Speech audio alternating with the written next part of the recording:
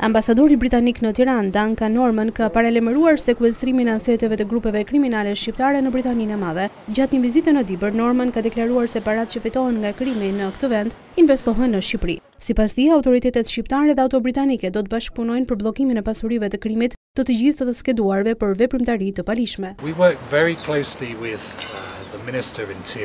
Kemi pasur bashkëpunim të mirë me autoritetet shqiptare, me ministrin e Brendshëm, për të adresuar sfidat e përbashkëta, duke ofruar mbështetje konkrete në disa institucione. Gjatë takimit me ministrin e sigurisë së Britanisë së Madhe, Ben Ëallace, me ministrin e financave, u diskutua për sekuestrimin e aseteve të grupeve kriminale që operojnë në Angli dhe investojnë në Shqipëri.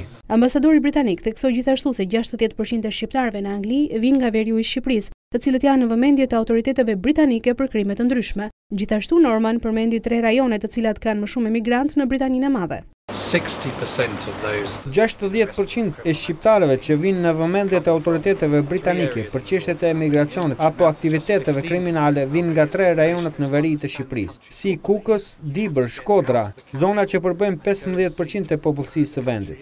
Ambasadori britanik në Tiranë u ndal edhe tek zbatimi i reformës në drejtësi me qëllim forcimin e shtetit ligjor. Sipas tij, reforma në drejtësi është me rëndësi në Shqipëri, pasi lufton jo vetëm krimin, por edhe tërheqjen e investimeve të huaja.